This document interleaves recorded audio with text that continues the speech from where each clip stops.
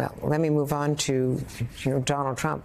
Mark Meadows, as you point out, as we just pointed out, rather, is not commenting. To your knowledge, you were still involved in the campaign up through the election night, really, and then into December. Did he encourage the president's extensive efforts to not concede and begin the process of trying to... I don't know the answer to that question. Overturn the election. I don't know the question and answer, because really, after I denounced Donald Trump on ABC on election night, we all saw that. Right. After I did that, I was not involved in any of those meetings anymore. So I don't have any firsthand knowledge to that. But what I will say in watching that video is that looks to me like somebody who's cooperating with the federal government. Witnesses, grand jury is secretive for the government. The government cannot reveal things. But not for the witness. But not for the witness. The witness is told as they leave, you don't have to answer any questions or talk about it, but you are free to do so if you like. The only time you can't do it is when the government has a cooperation agreement with you and they say, no talking about this. The only time we want to hear you talking is when you're on the witness stand.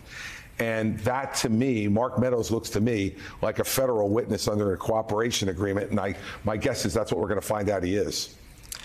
You've said that when he refused to concede on election night, that was what crossed the line. What took you so long? There were plenty of examples of him suggesting prior to Election Day that the election was going to be a fraud, that he didn't believe it. He sowed doubts with people.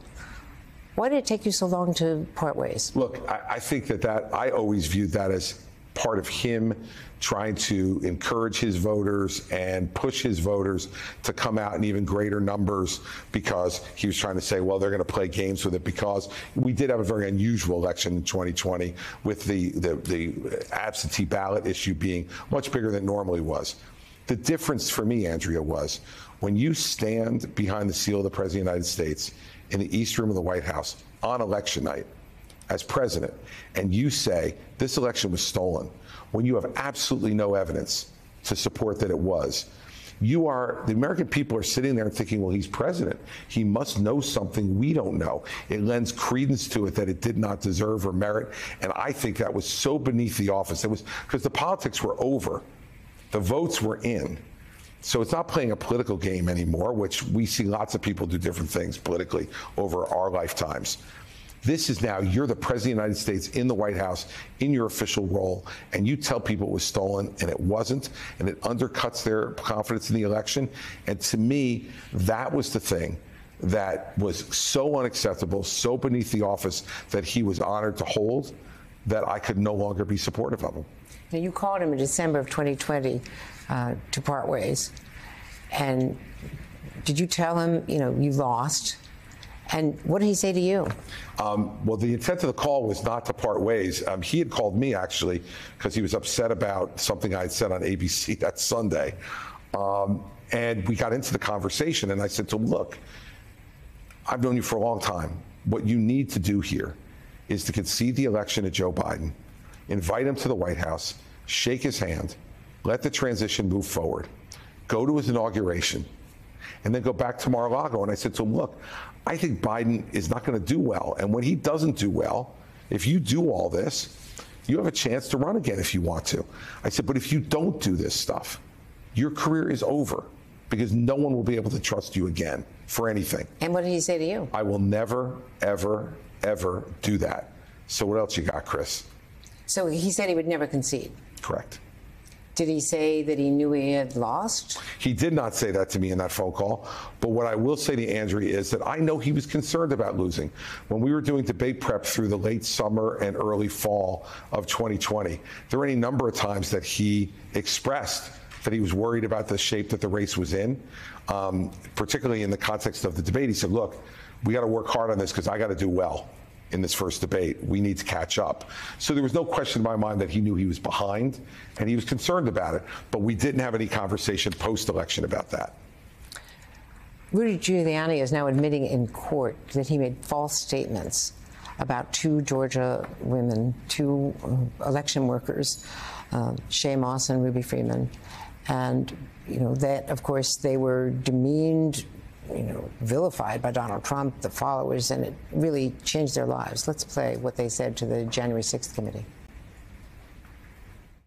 have lost my sense of security, all because a group of people, starting with number 45 and his ally, Rudy Giuliani, decided to scapegoat me and my daughter, Shay, to push their own lies about how the presidential election was stolen. I just don't do nothing anymore. I don't want to go anywhere. I second guess everything that I do.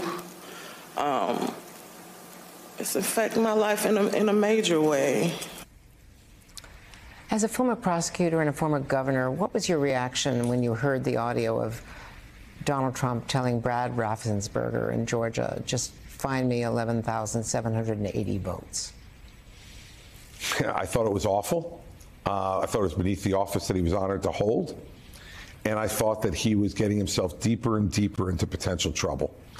And it was because he couldn't, his own ego couldn't bear the idea that he had lost to Joe Biden.